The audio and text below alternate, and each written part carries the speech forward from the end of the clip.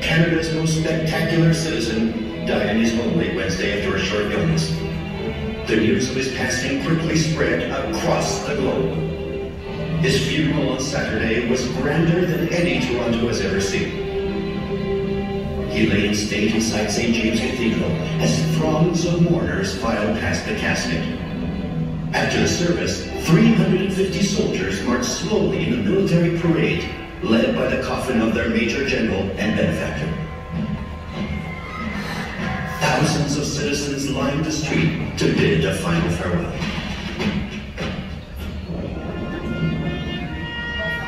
Although the latter part of his life was plagued by despair, misfortune, and even poverty, Sir Henry Will Pellet rose to the greatest heights of fortune and fame.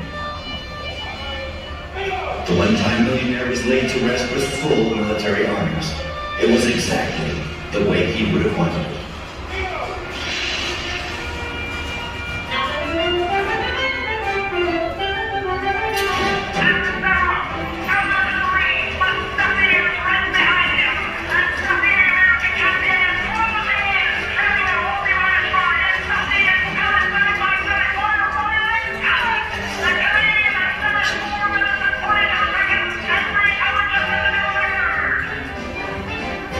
Henry Pellet first attracted the world's attention in 1879 as a runner, setting a new North American record for the 1-mile run. After that race, the 20-year-old hung up his racing shoes for good, but there was still no stopping him.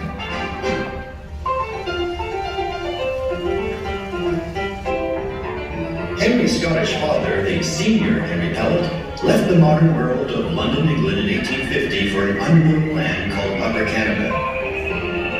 He was seeking his fortune. And after years of struggle and hard work, he found it. He started one of the first stock brokerage offices in Toronto. Later, he became a founding member, then president of the Toronto Stock Exchange. Young Henry joined his father in the fast-paced world of high finance and proved to be very capable. In just a few years, he became an equal partner in the family business and a full member of the Toronto Stock Exchange. Since Henry was exceptionally loyal to the British throne, he joined the Queen's Own Rifles. It would be the start of an illustrious and lifelong military career. Henry's young life was complete, or almost so. Share prices and army drills can never take the place of romance. Henry fell so deeply in love with his childhood sweetheart, Mary Dodson, he commissioned 11 painted portraits of her. In 1882, Mary and Henry were married. Just a few years later, they were proud to announce the birth of their only son, Reginald. Meanwhile, young Henry was gaining a troubling reputation. Pellet, the plunger, was betting that people would settle in Western Canada and was buying all the shares he could find of the Northwest Land Company. The other brokers thought that Henry was being imprudent, impetuous, and that he would lose his shirt. Henry's hunch paid off. It was his first taste of success, the first of many to come. The young couple's future looked bright, and it was about to get even brighter. In the 19th century, Toronto, like other cities, used gas lamps after dark. The light was dim and could be dangerous. A display he saw at the Canadian National Exhibition by an up-and-coming inventor named Thomas Edison caught Henry's attention. Henry, the young entrepreneur, saw an opportunity some might even call brilliant. He established the Toronto Electric Light Company in 1883 and was the first to bring electric streetlights to the city. Electric light was born. Before long, more than 500 of these streetlights lit up the night sky. Henry then teamed up with fellow capitalist William Mackenzie. The pair electrified the streetcar and changed Toronto transit forever. Barely in his 30s, Pellet the Plunger was now known as a man of action, industry, and vision. And his greatest triumphs were yet to come. Insurance was an even bigger business than the stock market. Mining, too, saw millions of dollars pass hands daily. Henry saw plenty of opportunity and plunged again. Henry learned to control deals from all the angles, as the buyer, the seller, and even the broker, and made a fortune. He was asked to join boards and hold directorships with dozens of major corporations across the nation and even the globe. He was involved in all kinds of industries, from insurance, telegraph, steel, railroads, mining, land development. He controlled 25% of the Canadian economy directly. But Pellet's vision wasn't always perfect. One time he invested in sugar beets, certain that they would replace regular cane sugar. Fortunately for him, his other ventures were more successful. Too bad, Henry. Henry Pellet climbed the ranks of the Queen's Own Rifles.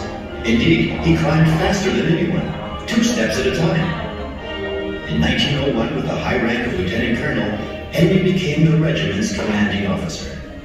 When the future King and Queen of England visited Toronto in 1902, Henry, the commanding officer, received them in style. He arranged for more than 11,000 troops to greet the royal couple. The celebrations were spectacular. Henry even spent thousands of his own dollars to decorate the city.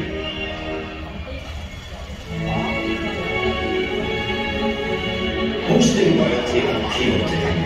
He bought some property just north of the city, high atop a hill. Spanish for a house on the hill, it would become Casa Loma.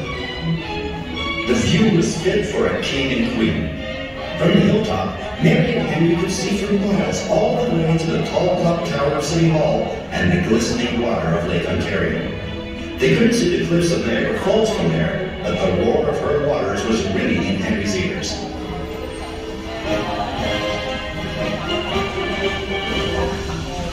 Henry's newest business venture would become the most important electrical development in Ontario.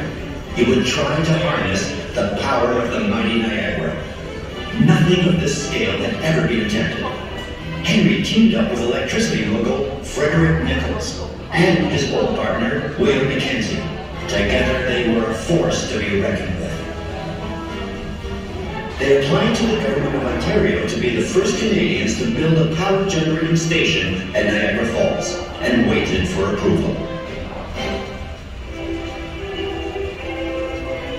In June of 1902, Lieutenant Colonel Pellet attended the coronation of King Edward VII in London with a contingent of the Queen's Own Rifles and hoped for his own crowning glory. Knighthood was a tremendous honor. In 1905, Prime Minister of Canada Wilfrid Laurier would send his recommendation to the King of England. There were many men to choose from. For his service in the military and achievements in business, and especially for bringing electric light to the city, Henry Mill Pellet became Sir Henry Mill Pellet, Knight Bachelor. The newly minted financier barely had time to open the letters of congratulations. The Ontario government approved the hydroelectricity power station at Niagara Falls, and construction was underway.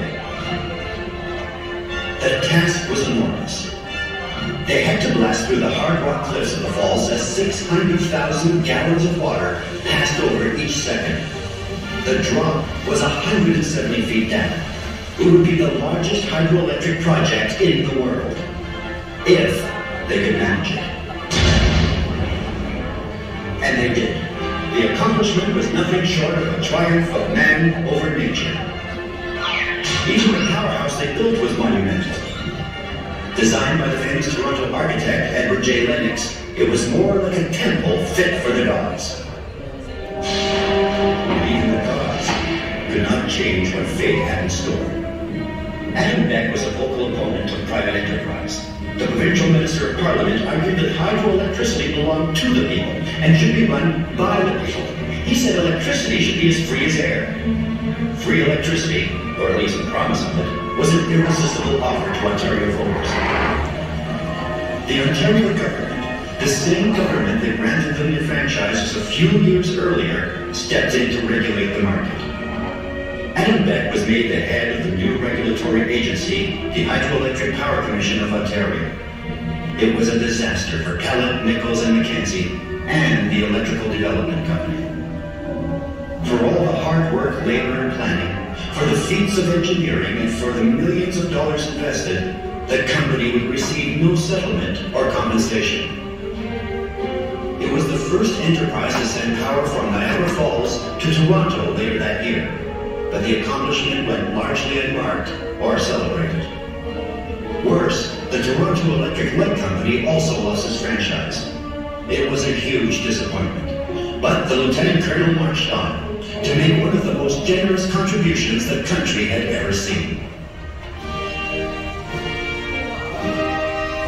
It all started casually enough. Wouldn't it be something, Sir Henry wondered, if the Queen's Own competed in the annual military games in England? The King heard of the idea. Canadian troops had never participated before. He accepted, and this presented many problems. The Canadians were inexperienced and ill-equipped, and now would compete against one of the oldest, most organized armies in the world. With only 9 months to prepare before the maneuvers, it seemed impossible. But Pellet arranged everything, for training and uniforms, and paid for the entire expedition personally. When they arrived, escorted by their commanding officer, Sir Henry, they received a hero's welcome. The boys earned their nation's pride, too, performing surprisingly well in the military exercises. 670 riflemen and officers went to England in 1910, and the trip overseas changed their lives forever.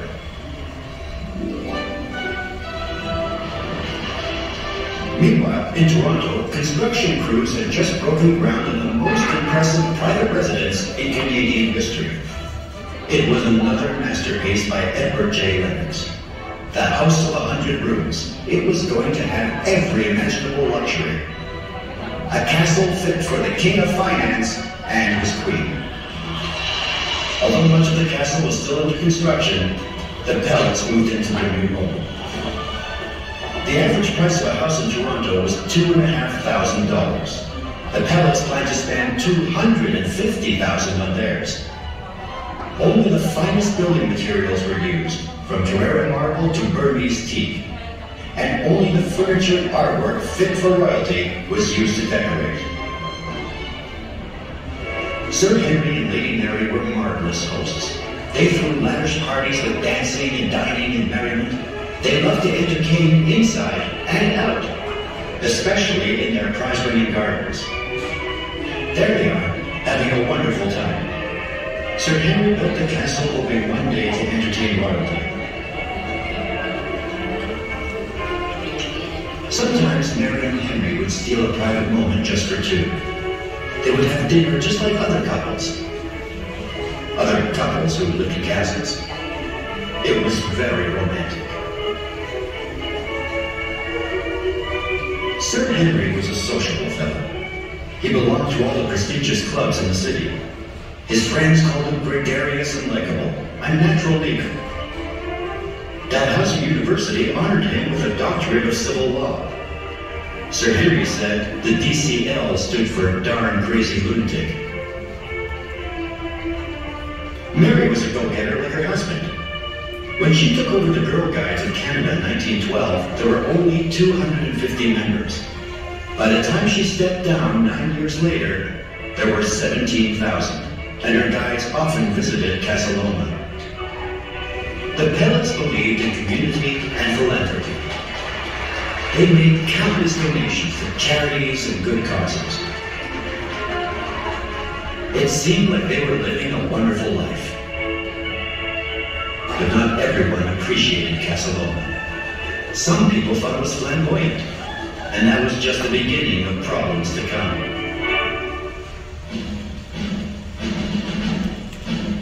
With World War declared, construction of Casa Loma was put on hold. The workers went off to join the fight. The supplies were put towards a war effort. Pellet, now 55, could not serve overseas, but he had his own battle brewing at home. Costs for the castle exceeded all expectations. $3.5 million, and it was still not finished. Maintenance alone cost $50,000 per year. It was being called Pellet's Folly.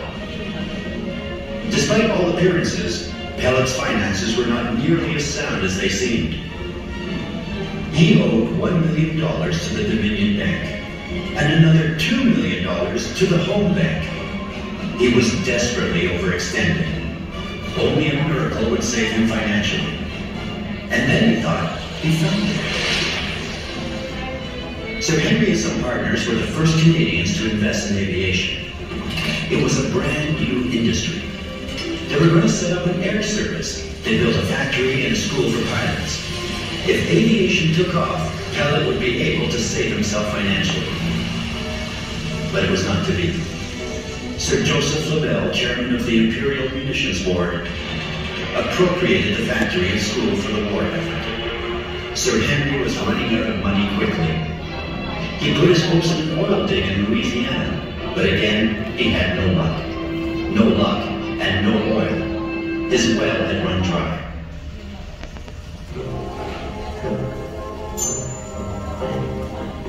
On Saturday, August 18, 1923, the caretaker of the Home Bank of Canada nailed a simple handwritten sign to the front doors.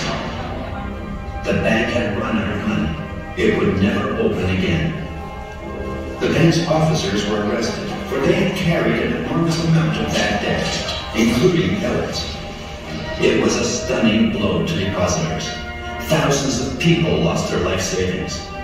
The Home Bank's collapse brought Pellet down too. Like the bank, Sir Henry had run out of money and had nowhere now to borrow more.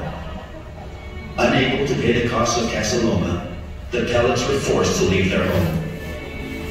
They brought just a few of their belongings to a large apartment down the street. No fewer than 5 deaths were associated with the Home Bank's bankruptcy, including Colonel James Cooper Mason, Sarah Calder, Captain T.S. O'Connor, Herbert J. Daly, and Lady Mary Pellet herself. She had been sick for years with heart disease, often confined to her bedroom or wheelchair. On the 15th of April, 1924, her heart could take no more. Sir Henry was devastated. Just 2 months later, his heart would break a second time.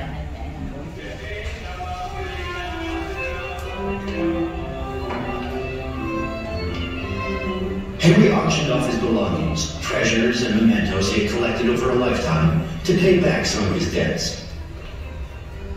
Even Lady Mary's wheelchair could not avoid the auction block. He said it was one of the saddest days of his life.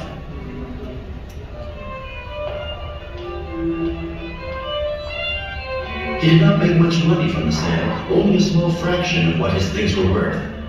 The auction of the century was the bargain of a lifetime. The swimming pool, the bowling alley, and much of the west wing of Casa Loma were not completed. For years, the castle sat empty and started to deteriorate. Sir Henry was down but not out. He retreated to Mary Lake, his county estate in King City, and he thought he could find the happiness of earlier times by marrying again. His new wife, Catherine Mullen Merritt, was a family friend. But just 2 years after their marriage, she too died, making him a widower for the second time. And making matters worse, the stock market crashed on that notorious Black Tuesday in October of 1929. What little Pellet had left financially was finished. His castle stood in ruins and was appropriated by the city of Toronto for back taxes. Sir Henry's son Reginald, who was also a stockbroker, was in trouble too. But Pellet used his influence to keep him afloat.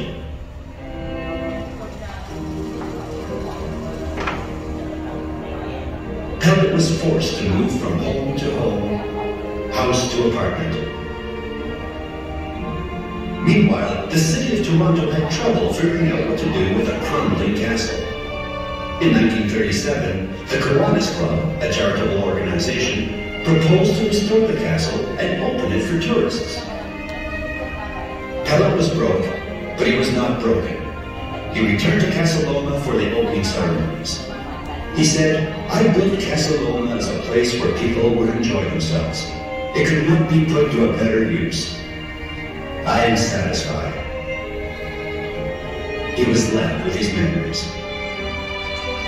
The man who won the 1 Mile Run, who brought electric light to Toronto streets, who married his childhood sweetheart, who became the commanding officer of the Queen's Own Rifles and a doctor of civil law, was penniless.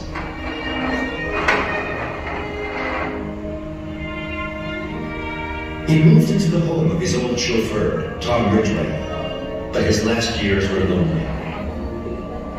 Reginald did not visit often. His niece Mary visited from time to time. He called her Girl because her name aroused too many memories.